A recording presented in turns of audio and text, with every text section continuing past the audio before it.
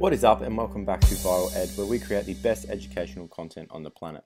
Don't forget to share our videos on social media, whether that be Facebook or YouTube, and most importantly, don't forget to like, subscribe, and turn that notification bell on.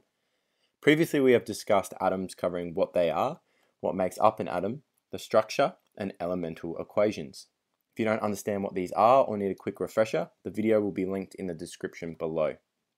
Quickly before we start, I'm going to pose a question that will be answered near the end of the video. Once you have the answer, comment in the section below, and I'll choose some answers to shout out at the beginning of the next video. The question is, what is an atom called when it has gained an electron? Today we are going to look at the forces in atoms that are responsible for the behavior of the particles and thus keep the atom together. Like we talked about in the previous video, the atom consists of three major particles: protons, neutrons, and electrons. There are four fundamental forces in the atom: gravitational, electromagnetic, strong, and weak.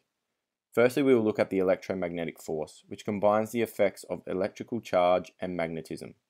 It results from the repulsion of charges and the attraction of opposites. It is in turn the force that holds the electrons around the nucleus in the electron shell. This occurs as the center of the atom is positively charged and attracts the negatively charged electrons. Second is the strong force, which is the greatest of the four forces that holds the atomic nucleus together, counteracting the electromagnetic force and stopping the protons in the nucleus from exploding. Third is weak forces, which is important as they play a key role in the possible change of subatomic particles, stabilizing them through the process of radioactive decay, in which a neutron in the nucleus changes into a proton and an electron.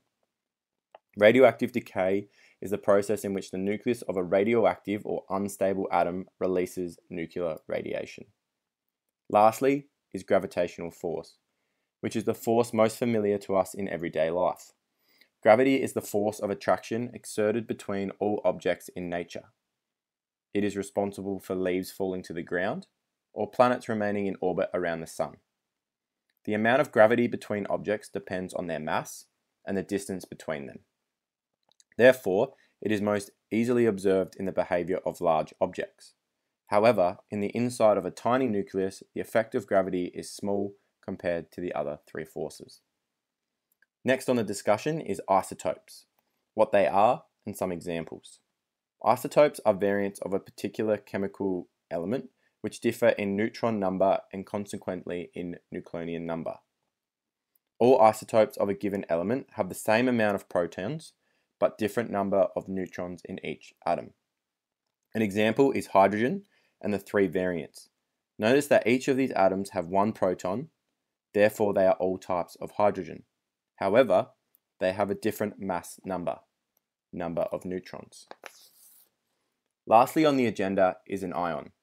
An ion is a charged particle that typically results from a loss or gain of electrons. There are two types: anion, which is a negatively charged particle, gained an electron, and cation, which is a positively charged particle, lost an electron. This atom of oxygen is currently neutrally based because it has an equal number of electrons, 8, and protons. However, if the atom gains an electron, the atom becomes negatively charged and an ion.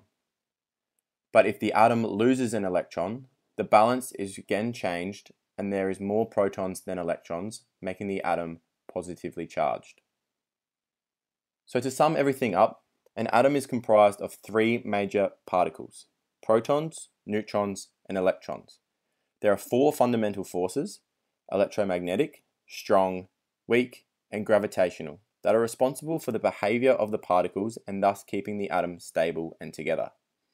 Isotopes are variants of a particular element which differ in the number of neutrons, while an ion is an atom that has either gained or lost an electron, making it negatively or positively charged. Thank you for watching. Don't forget to like, subscribe, and watch the other videos listed in the description below. And don't forget, we create the best educational content on the planet.